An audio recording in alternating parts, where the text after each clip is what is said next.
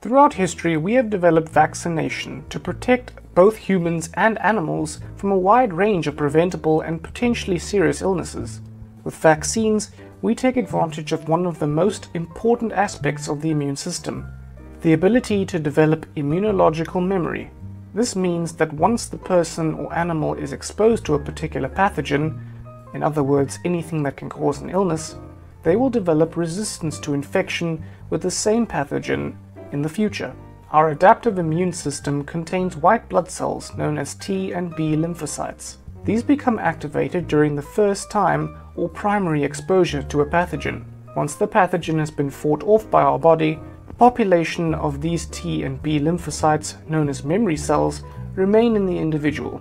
These memory cells remain on standby, ready to react quickly when the individual is re-exposed to that particular pathogen in what is known as secondary exposure.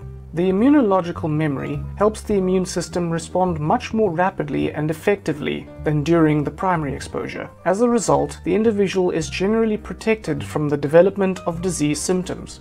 Now that we know about immunological memory, what about vaccines? Well, it simply means that we generate this memory effect artificially and at an early stage to prevent future disease. This means we inject a weakened version of pathogens, inactive pathogens, or just particular parts of pathogens into the individual we want to protect. In healthy individuals, these vaccine components activate a specific immune response, mimicking primary infection, but weak enough not to cause the development of disease symptoms.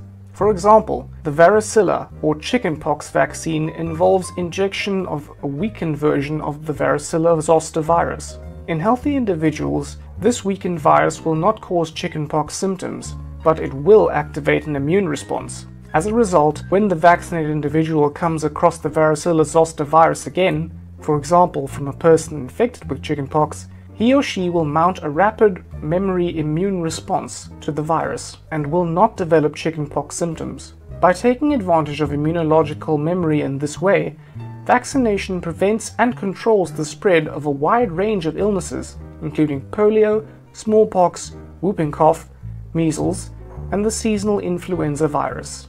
In recent years, there has been controversy over the safety of vaccination programs. To date, all credible scientific evidence strongly supports the importance of vaccination in avoiding preventable illness in individuals and populations. So there you have it, vaccinations. They trigger our immune system to develop memory cells ahead of time, meaning our immune system is ready to launch an attack as soon as a pathogen enters the body.